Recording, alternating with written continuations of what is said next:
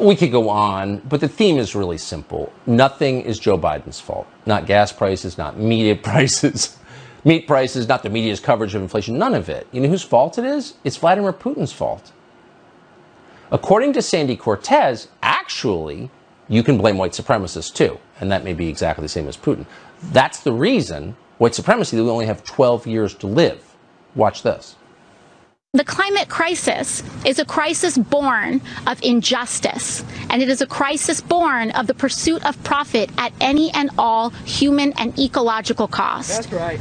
Which means that we must recognize in legislation that the trampling of indigenous rights is a cause of climate change.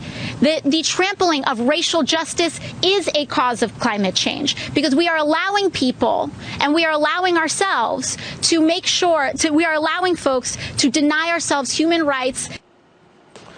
So the descendant of conquistadors is once again lecturing you about racism. Okay, Sandy Cortez. It's easy to mock her. On the other hand, open your mind. Larry Summers just told us that January 6th caused inflation. He once ran Harvard. He's a very smart man, despite his repulsive table manners.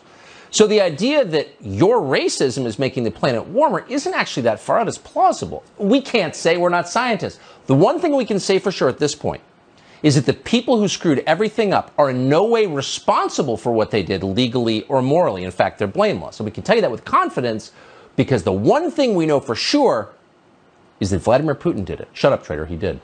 Jimmy Dore is the host of the Jimmy Dore Show. We believe he's a loyal American, not on Putin's team. He joins us tonight. Now, are you keeping a list of all the things Putin is doing?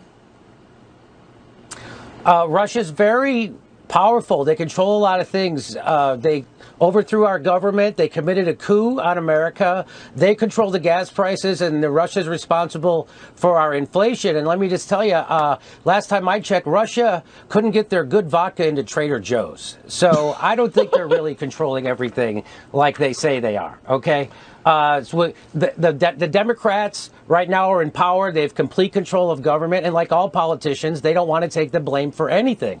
They want you to blame everybody and everything, or anybody and anything, for the pain that you're feeling right now, except blame them, the people with the power right now. And so that's why everything comes back to Putin, because Putin is a proxy for their Trump hate. Right. And you said Larry Summers blamed January 6th on inflation, which is an old Clinton advisor.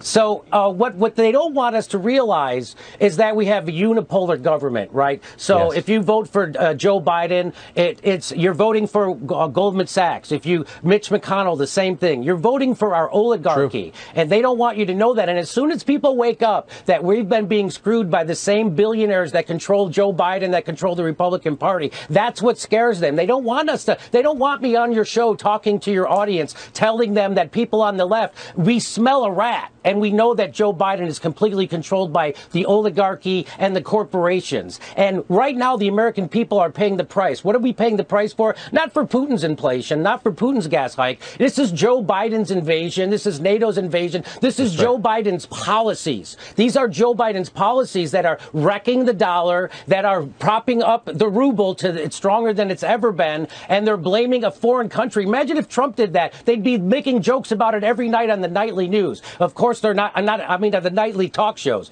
But of course they're not. They're all coddling. You saw Jimmy Kimmel have to coddle that old man, the guy who probably got stuck in a couch before he left that place.